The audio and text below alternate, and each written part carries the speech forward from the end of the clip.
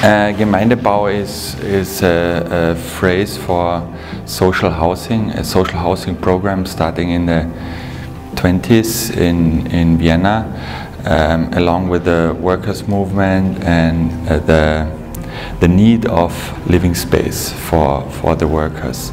So it goes along with the social party also, with the founding of the social party. The area where my studio is very famous for its Gemeindebau, let's say for the social housing program and architecture and so on. Backside of my studio there's a very little kind of chimney, or let's say a kind of very small courtyard. And I made a balcony last year. If you stand there, you look into a park, and behind this park there is a huge Gemeindebau. And during the summer I feel on this balcony like in a bird nest like situation. And in the autumn, when the trees are leaving their leaves, then we suddenly get in a kind of dialogue, the Gemeindebau and me. So I recognize the Gemeindebau and the Gemeindebau recognizes me.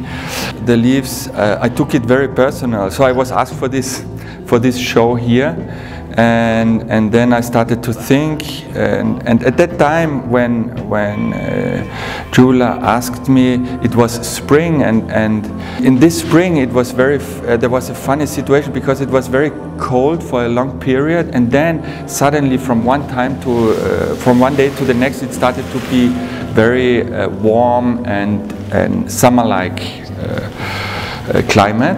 So the trees started to explode within 1 or 2 weeks. So I never recognized a situation like that. So it was like a curtain was pulled up in front of my eyes, showing from my balcony, and so within 2 weeks I couldn't see the Gemeindebau anymore. So, and then Julia asked me for this show, and then I thought, okay, maybe I started to think about these leaves and about these trees and about this relation and so on. And then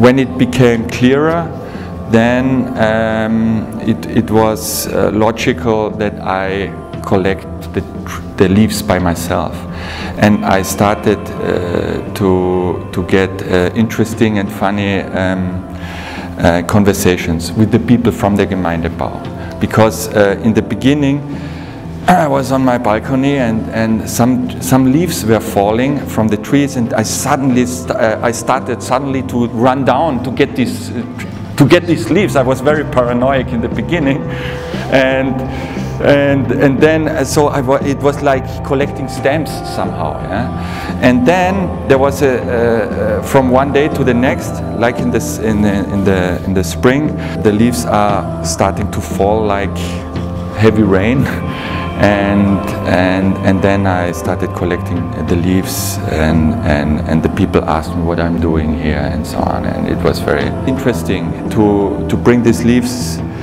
from the back side of my studio to the front side and then I started to dry these leaves in the studio. It is important to step inside and to walk on the leaves and to get this feeling somehow. And now these leaves are very dry, so they break, they make this noise. It's a work about site specificity, about the neighborhood of my studio, and correspondence and communication, also about being performative and doing things. And it's interesting that this material also becomes so specific for one period a year. So everybody is struggling with these leaves and with this machinery to collect the leaves and things like that.